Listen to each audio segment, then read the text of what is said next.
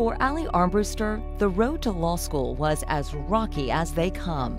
The application process alone took guts. These are law schools, and the goal is to learn and uphold the law. And I have spent the past 10 years of my life breaking the law.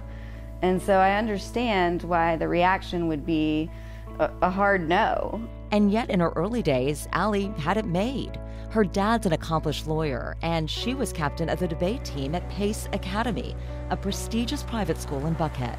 You know, the flip side of growing up in such a charmed childhood is that there's a lot of pressure to be successful. And I think that, you know, I had somehow internalized that achievement was the only measure of my self-worth. She found relief from that pressure by drinking and smoking pot, starting at the end of her junior year. And it got worse when she left home to go to Princeton University.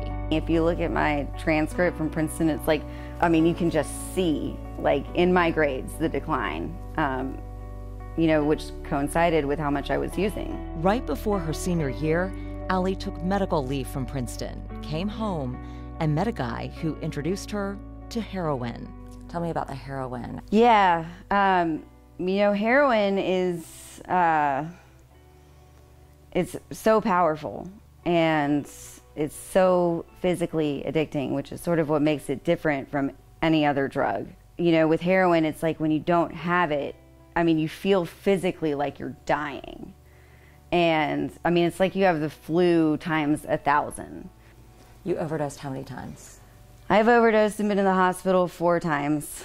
Arrested? I've been arrested for possession of heroin and cocaine 6 times. And been in treatment for? Countless times. Countless times. Yeah, I've been to inpatient, I've been to outpatient, I've been to just about every halfway house in Atlanta. Allie's fast downward spiral took a heavy toll on her family. It was hard for all of us.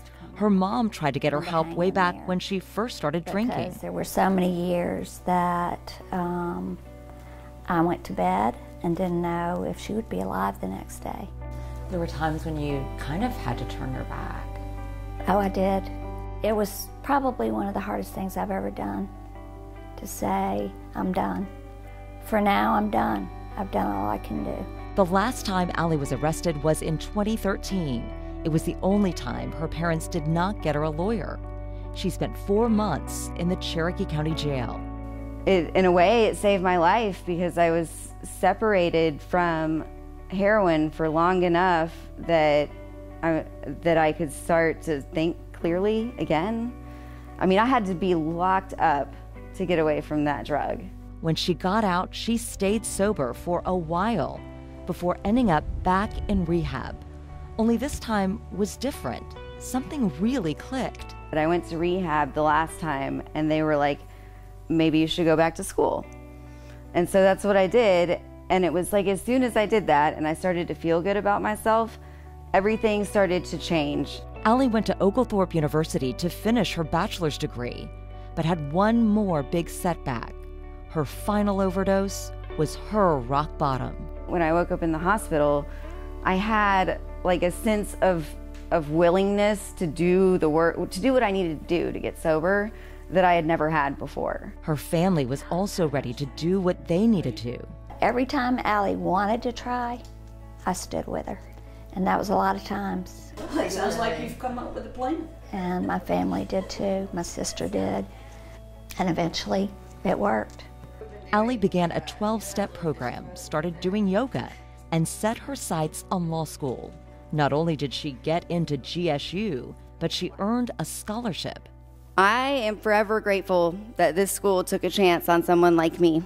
Allie gave a speech to Georgia State Law scholarship donors last semester. Serving time in jail and living as an active addict for so many years opened up my eyes and my heart to the systemic inequalities in our justice system. If we can figure out a way to treat people, then they won't keep going back. You know, I went back to jail over and over and over again because I wasn't fixing the fundamental problem. After about a decade of drug abuse, Allie's been clean and sober for almost 3 years. She's fun and she's funny, and you know, she tells me the truth, and she's working hard, and it's just a joy. I look back on all of it and I feel like like I was a different person, like it happened to somebody else. It's sort of surreal, you know, even seeing like the picture, like my mugshots. To me, it's like I'm looking at a completely different person. It's important for people to know that there is hope.